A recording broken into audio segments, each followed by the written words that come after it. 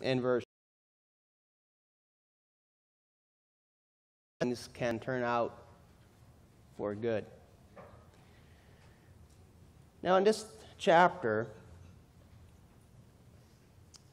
we see that Paul is in prison, and as we've seen in our previous study, it seems like he's happy. He's joyful in spite of going through some difficult times. And as you go through the book of Philippians, you'll see that the word rejoice or joy appears 16 times. And so we might ask the question, so how is that possible? How can a man be happy in such adversity? How can a man be joyful in such adversity? And, well, I guess we would have to conclude either he's mentally unstable or he's lying, or maybe thirdly, he's onto something.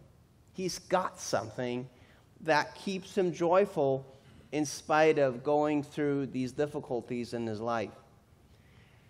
You know, the way we tend to process life is that if I get what I want, I'll be happy.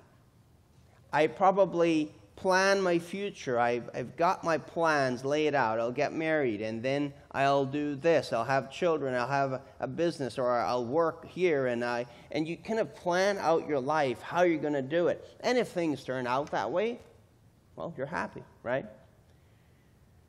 You know, I had a person, we were talking once, and he told me, and he was 30 years old at the time, he said, you know what, I had all my dreams, and I wanted to come to a certain point in my life and have so and so much money, and then I'd be, kind of set and, ready to retire. He said he was 30 years old, and he had met every single one of those goals, and he was kind of like, so I'm 30 now, and I'm where I wanted to be when I was 60, and so it's like, so what's next?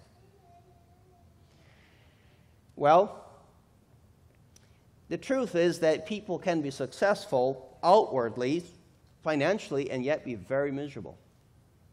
And so just outward success doesn't make a person happy. Even if all your goals are met, everything turned out the way you wanted it to, you can still be miserable. So we see that just reaching outward goals are not necessarily going to make you happy.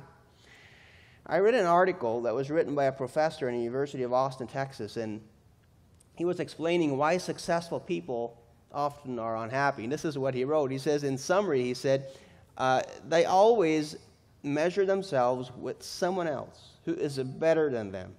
More degrees, better grades, how many awards someone else gets, or maybe you get a raise and you are happy for 2 months. Then you get used to it, and you need another raise in order to sustain your level of happiness. And he calls it the hedonic treadmill. And so that's what happens. It's like you got that goal, and you're, happy, but then it kind of fades, and then you need another high, if you would. Well, we know that the plans that Paul had for his own life didn't work out the way he wanted them to. And he's still happy. He's filled with joy in spite of adversity. The Lord has editing rights over our life.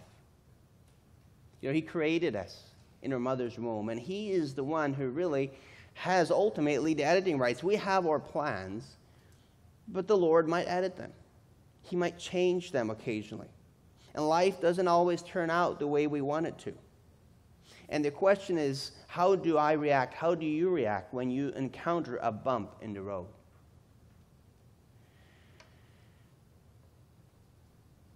Before we go to verse 12, when it comes to happiness and joy, there's a difference in the two. One is that happiness depends on happenings, on circumstances.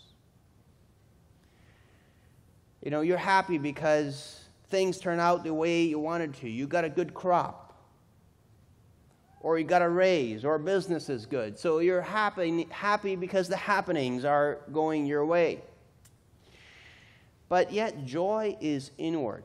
It is based on something other than happenings. And we'll look at that in just a moment. So let's begin reading in verse 12. It says, But I want you to know, brethren, that the things which happened to me have actually turned out for the furtherance of the gospel, so that it has become evident to the whole palace guard and to all the rest that my chains are in Christ.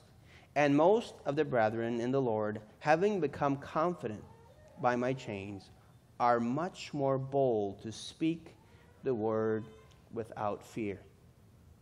Now, if you look at the life of Paul, as we've seen, he's in prison, he would have every reason to be depressed and miserable. First of all, when he went a couple years earlier, when he arrived in Jerusalem, he was falsely accused of bringing Gentiles into the temple, desecrating the temple, and as a result, imprisoned. And there he was, falsely accused, put in prison for 2 years. Well, he wasn't released. Actually, over 2 years, he wasn't released, and the whole thing became political. And finally, he appealed to Caesar. Well, he was then thrown on a cargo ship, and then ultimately on a slave ship, shipwrecked, bitten by a snake. Finally, he made it to Rome, only to be in prison and to be held guard and have a soldier tied or chained to him. So imagine, no privacy. You go to the bathroom, you have someone chained to you. You go to bed, you have someone chained to you. And yet, in spite of this, Paul remains joyful. I read a quote, and I think there might be a lot of truth to this one. It says, spiritual maturity is measured by what it takes to rob you of your joy. I thought, wow, that might be, how much does it take?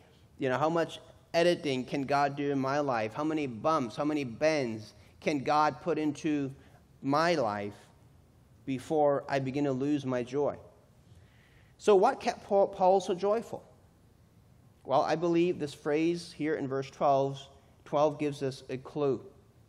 It says here, note the phrase, furtherance of the gospel. Everyone has a passion of some kind. And I'm not talking about just a hobby that you have in the sideline. You have a hobby and you tinker away in the weekends. But you have a goal in life. And it's something that you're passionate about. It's some people are so passionate about achieving their goals in life that they're willing to sacrifice certain things. Some people are willing to sacrifice even their family. They put them on the second burner, on the back burner, their wife, their relationships, because they are so passionate about something.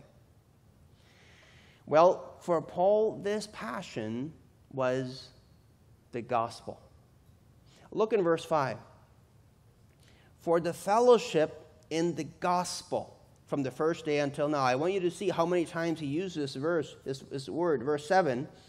Just as it is right for me to think of you all, because I have you in my heart, inasmuch as both in my chains and in my defense and confirmation of the gospel. And then in verse 12 that we just read, but I want you to know, brethren, that the things which happened to me have actually turned out for the furtherance of the gospel. Verse 15, some indeed preach Christ even from envy and strife, and some also from goodwill. The former preach Christ from selfish ambition and not sincerely, supposing to add affliction to my chains, but the latter out of love, knowing that I am appointed for the defense, here we have the word again, of the gospel. And then if you turn to verse 27, only let your conduct be worthy of the gospel. So we see here that Paul uses this phrase over and over. He uses it actually some 70 times in his writings. So it is clear that his joy, his passion is the gospel. It's the word of God. Paul was obsessed, if one can use that word, with the gospel. He was a man that before he hated the gospel. He hated it with a passion. In fact, he uses the term that he persecuted the gospel. He was so antagonistic. It was like a wild boar, just destroying and ripping up the gospel. But then something happened to him. What happened to him? The gospel. The gospel happened to him. He was saved. because of the message of the gospel, and he became really, from an opponent, he became a proponent for the gospel. So the gospel got a hold of him. He was converted. And I think what drove Paul was he saw the power of the gospel. He saw the power of the gospel in having the ability to change lives, to change people.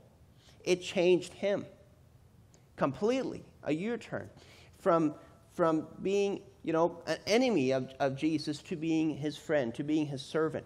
And so he was passionate about the gospel. And so his object of joy, I really believe, was the gospel. It was Christ, the message of Jesus. He was passionate about that. His sufferings, or let's put it this way, his eyes were not on his personal sufferings, but on the gospel. He did not mind being where he was as long as the gospel went forth. Now look in verse 12. It says, the things that have happened to me. Now, when he talks about the things that have happened to me, maybe he's talking about over the last several years, all his imprisonments in Caesarea and now in Rome. His plans were completely shattered. If you look in the book of Romans, Paul was in Corinth when he wrote the book of Romans, and he was writing to the Romans, where he is right now, and he was writing to them, and he was expressing his desire to come to Rome and to meet with them. I'll read it to you. In Romans chapter 1 and verse 9, it says, "For God is my witness, whom I serve with my spirit in the gospel of his Son, that without ceasing I make mention of you always in my prayers, making requests, if by some means now at last I may find a way in the will of God to come to you. For I long to see you, that I may impart to you some spiritual gift, so that you may be established." See Paul's plan? See, Paul was planning ahead. Okay, so I'm going to do this. I'm now on my second missionary journey. I'll go to my third, or whatever, and I'll go to Rome. That was his long-distant goal. I'll go to Rome. And obviously he was thinking about maybe a safe and a fruitful trip, right? A nice trip to Rome. Well, God edited those plans. He did go to Rome, but I don't think he went the way he wanted. He went, as I said, on a cargo ship, ultimately a slave ship, in chains. It was not the way he wanted to go.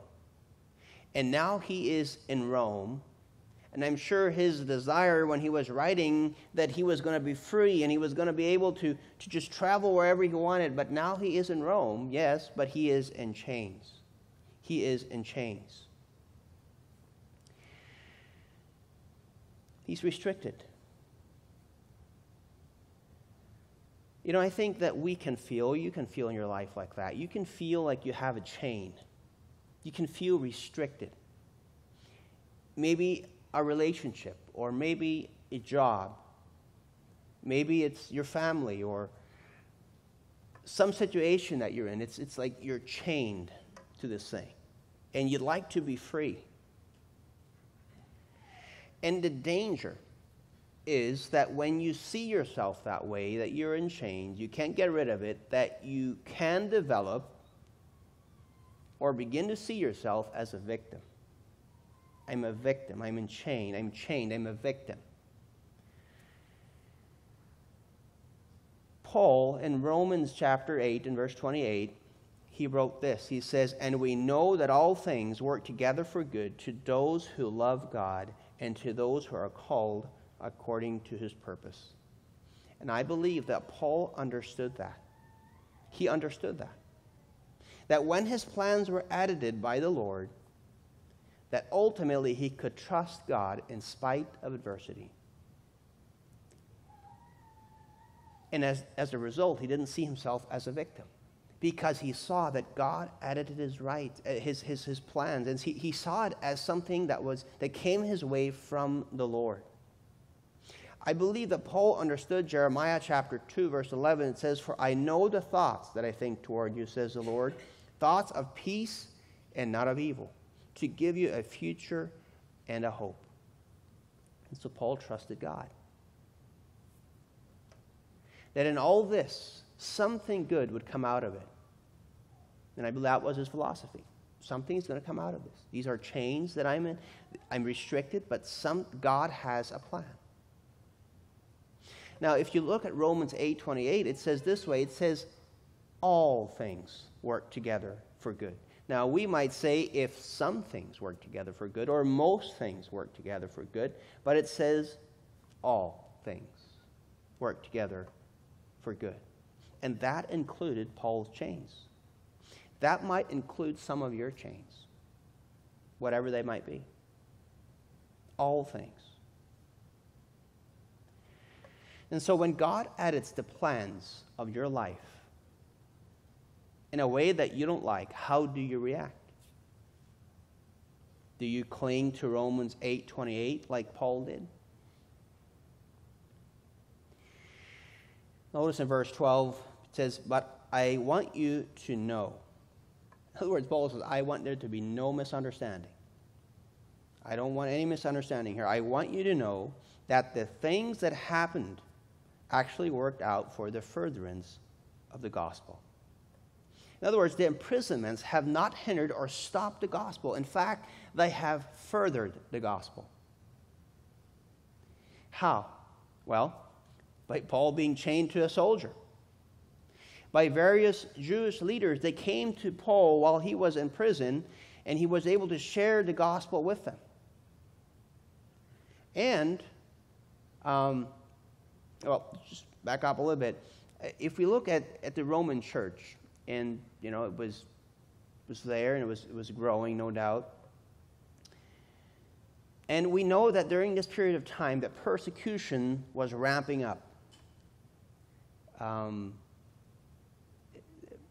Some Christians were fleeing at this time from Rome. We know that at the Colosseum,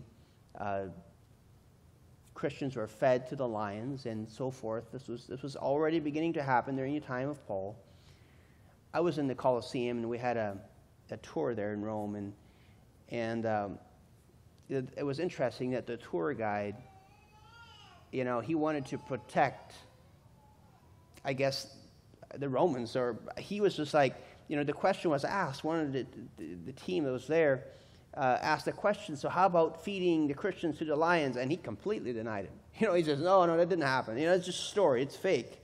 It's not true. It is totally in history. But it was just interesting. But it was happening during the time of Paul. And so you can imagine the church is beginning to pray, Lord, help us to reach out. And there's some here that are, they're afraid of persecution and so forth. And it's so difficult. Please reach Caesar's household. Please reach those guards, those fierce-looking guards. Please, reach these guards. And they're praying and they're interceding for the church there in Rome, or for the government there in Rome. Well, God answers their prayer. He sends Paul to Rome as a prisoner, and he has these Roman guards chained to his arm. And every 6 hours there's a shift. And so Paul gets to preach the gospel to the guards there in Rome. Can you imagine that many nights when Paul was probably on his bed, the Roman guard was there, and Paul, in the late night with the candles burning, they were talking about life and talking about Jesus and talking about the Lord, and this hardened guard, his heart began to melt, and he began to, show interest and ultimately receive Christ. And then the chains, the guard was traded, and this guard went home, and he went into Caesar's household, and he preached the gospel there, and the gospel just permeated into Caesar's household. In Philippians chapter 4, verse 22, Paul is going to greet the Philippians, and he says this way, all the saints greet you, but especially those who are of Caesar's household. See, the saints in Caesar's household, they were saved. So the gospel wasn't hindered. In fact, it continued to go forth even while he was in chains. Now, talking about Paul's ministry and his fruitfulness in ministry, I'll just read a couple verses to you from Acts chapter 28. Beginning in verse 16, it says, "Now when we came to Rome, the centurion delivered the prisoners to the captain of the guard, but Paul was permitted to dwell by himself with the soldier who guarded him. And it came to pass after 3 days that Paul called the leaders of the Jews together." So we see that Paul is in prison, but the leaders of the church are coming to him. Verse 23, So when they had appointed him a day, many came to him at his lodging, to whom he explained and solemnly testified of the kingdom of God, persuading them concerning Jesus from both the law of Moses and the prophets, from morning till evening. And then in verse 30 it says, Then Paul dwelt 2 whole years in his own rented house, and received all who came to him, preaching the kingdom of God and teaching the things which concern the Lord Jesus Christ with all confidence, no one forbidding him. See, the gospel was not hindered at all, in spite of his chains. In fact, it was furthered. Why? Because Paul had no fear of persecution. Because he had a personal bodyguard paid by the Roman government. So it didn't hinder the gospel at all. Could it be that you are experiencing a bend in the road which is currently unpleasant, but it might be an answer to prayer? It just might be an answer to prayer. Now, if you look in verse 12 and 13, it says here, "But I want you to know, brethren, that the things which happened to me have actually turned out for the furtherance of the gospel, so that it has become evident to the whole palace guard and to all the rest." Now, who are the rest? Well, the rest in Rome. The Jewish leaders who came to talk to him in Acts chapter 28. You know what?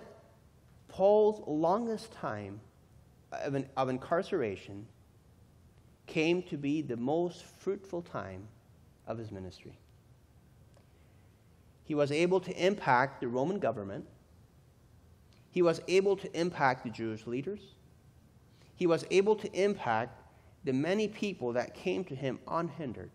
Maybe there were many Nicodemuses out there who were afraid, who wanted to make a commitment, who wanted to know more about the gospel, but they were kind of afraid. So they were able to come to Paul, to his rented house, and hear from Paul personally.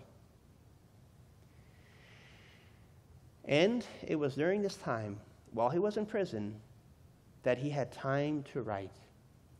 And he wrote the book of Ephesians, the book of Philippians, the book of Colossians, and the book of Philemon. All of this during these 2 years of imprisonment. We know that Paul later was released for a short period of time, during which he wrote 1 Timothy and Titus. But he was recaptured, and this time he was not in a rented house, but he was thrown into a dungeon. And there he was, and there he wrote 2 Timothy. Now, I've been to his prison there, and if you go there and you look at this hole that basically where Paul was in and where they let the food through and all, that when the Colosseum, when they were feeding the Christians to the lions, Paul heard it in his prison. It's close enough. Well, we see that Paul was not hindered. The gospel was not hindered. In fact, it was furthered during his period of time. Look in verse 14. It says there, "And most of the brethren in the Lord, having become confident by my chains." See, his chains emboldened the saints in Rome. See, evidently, many Christians had lacked courage because there was persecution. And when they saw Paul's courage in sharing the gospel to the guards and getting them saved, they thought, if God can use Paul in prison, surely he can use us out of prison. And so it encouraged the church to speak up, and the gospel was furthered. You know what? I think it is possible that we can miss God's appointments in our life by having a wrong perspective and focusing on the inconvenience rather than on Christ and his plans. We can miss God's appointment by not accepting the bends in the road and making the most of them, and not having the faith and standing on God's promises, as it says in Romans 8:28, and believing that somehow through this, God will be honored. Paul looked at his disappointment as God's appointment.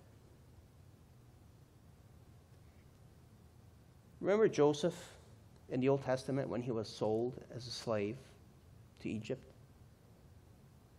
I mean, what good can come out of that? But we know that he became the prime minister, and ultimately he saved the entire Egypt and his entire family as a result. And after his father and his brothers had come to Egypt, and he was taking care of them, they were staying there, and his father died. They buried him. Then his brothers became afraid, and they said, now Joseph is going to pay us back for what we did to him. And you know what Joseph said there in Genesis chapter 50, verse 20? He says, but as for you, you meant evil against me, but God meant it for good, in order to bring it about as it is this day, to save many people alive.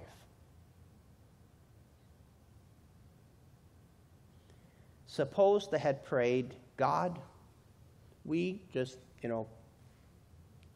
reject what has happened. We refuse to accept it as from the Lord. It was God's plan. God allowed it. Was it pleasant for Jacob and his family? No. But God, in his sovereignty, allowed it to happen. Joseph, in his hardship, also applied the principle of Romans 8:28. Joseph saw good come out of his difficult experience. Paul saw good come out of his difficult experience.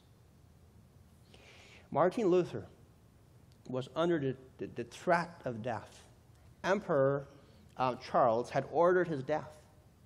And if you know the story, he was kidnapped by a friend, really, who then was able to, whiff him away. And he came to the Wentworth Castle, where really was in hideout during that period of time. He was hiding there. He allowed his beard to grow and all stuff to make sure people wouldn't recognize him. He changed his name and all that. But during this time, really, of incarceration, because he had to stay in hiding, he suffered depression and numerous physical ailments. It was a difficult period of life for Martin Luther. But you know what? It was during this period of time that he wrote furiously, and it was during this time that he translated the German Bible. He turned it from Greek to German. That's the Bible that I grew up with.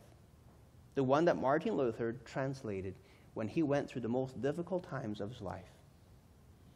The chains, the restrictions turned out for good. Many millions have been blessed by the German Bible. Now, Martin Luther could have said, I reject this in Jesus' name. No. He accepted it.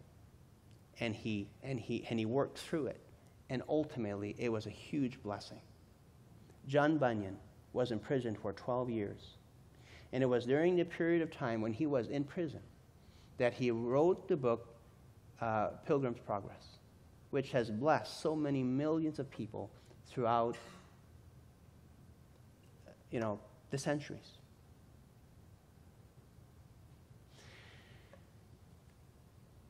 I'll close with this writing by Max Lucado. And this is what he said. writing there of this man who was named Robert. He says, this is what Robert said, I have everything I need for joy. Robert Reed said, amazing, I thought. His hands were twisted and his feet are useless. He can't bathe himself. He can't feed himself. He can't brush his teeth, comb his hair, or put on his underwear. His shirts are held together by strips of Velcro. His speech drags like a worn-out audio cassette. Robert has cerebral palsy. The disease keeps him from driving a car, riding a bike, and going for a walk, but didn't keep him from graduating from high school or attending Abilene Christian University, from which he graduated with a degree in Latin. Having cerebral palsy didn't keep him from teaching at a St. Louis junior college or from venturing overseas on 5 mission trips. And Robert's disease didn't prevent him from becoming a missionary in Portugal. He moved to Lisbon alone in 1972. There he rented a hotel room and began studying Portuguese. He found a restaurant owner who would feed him after the rush hour and a tutor who would instruct him in the language. Then he stationed himself daily in a park where he distributed brochures about Christ. Within 6 years, he had led 70 people to the Lord, one of whom became his wife, Rosa. I heard Robert speak recently. I watched other men carry him in his wheelchair onto the platform. I watched him lay a Bible in his lap. I watched him lay a Bible in his lap. I watched his stiff fingers force open the pages, and I watched people in the audience wipe away tears of admiration from their faces. Robert could have asked for sympathy or pity, but he did just the opposite. He held his bent hand up in the air and boasted, I have everything I need for joy. His shirts are held together by Velcro, but his life is held together by joy. Father, we thank you so much for these verses here in Philippians. And we see that Paul, in spite of adversity, in spite of these chains, he made the most of it. He trusted you. He trusted that you had a plan for his life, and that he gave you the right to edit his life. And when that happened, he looked at what he could have seen as a nuisance, these guards. He saw them as a mission field.